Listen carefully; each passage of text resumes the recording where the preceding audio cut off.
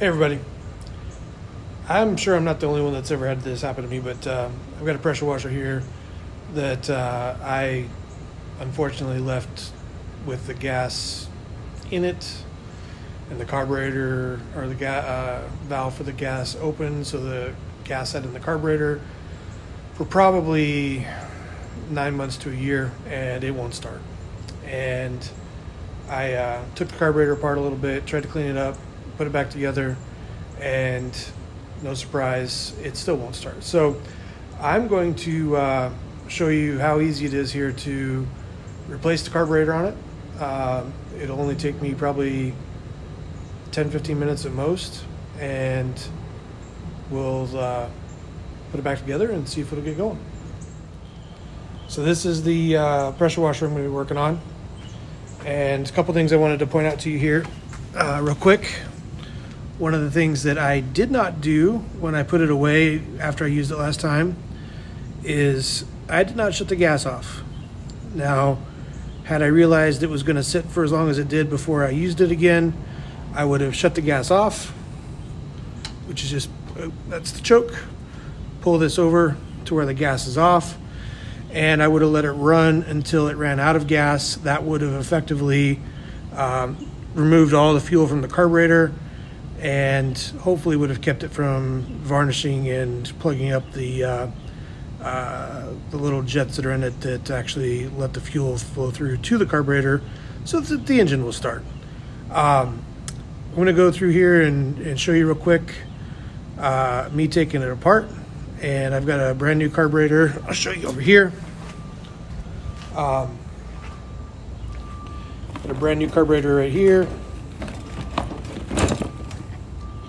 that we're going to put back in to replace it. And with any luck, we'll be back up and running in no time.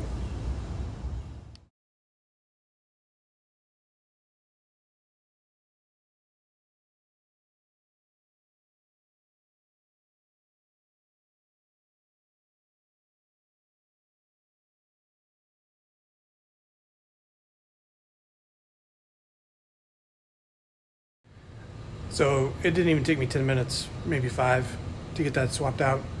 A couple things to make sure that you do while you're doing this if you decide to tackle this project. Make sure you keep track of your parts. You probably saw me fumble around a little bit. I dropped a nut and made sure that I didn't lose it so that I could put the carburetor back on, because the kit that I bought doesn't come with the nuts or bolts or anything that you need to put it back together. So you don't want to lose any of those. The other thing to be sure that you check is any carburetor kit that you buy will probably come with the gaskets that you need. Make sure you put those back on, take the old ones off, put the new ones back on, and then check your fuel line. Make sure that it's not cracked or broken. Mine was still in pretty good shape, so I just reused it. Some of the carburetor kits come with new fuel lines. Unfortunately, even if mine had been bad, the one that the kit came with was too short, and I would have had to have gotten a new one from an auto parts store or something to replace it. So luckily mine was still in good shape. While I was troubleshooting this, I already drained the fuel tank and put new gas in it. Hopefully it's going to start. We're going to find out here in just a second.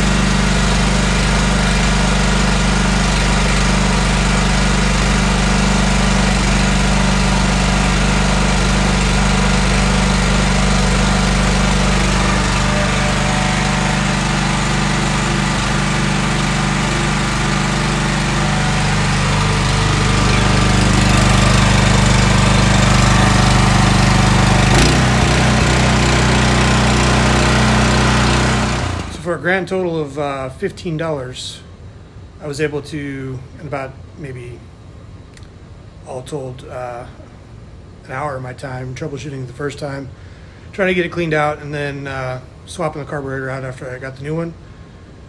It's running. So anyway, hopefully this helps you. Hit the subscribe button if you'd like to see more videos from me. Good luck and go Gators.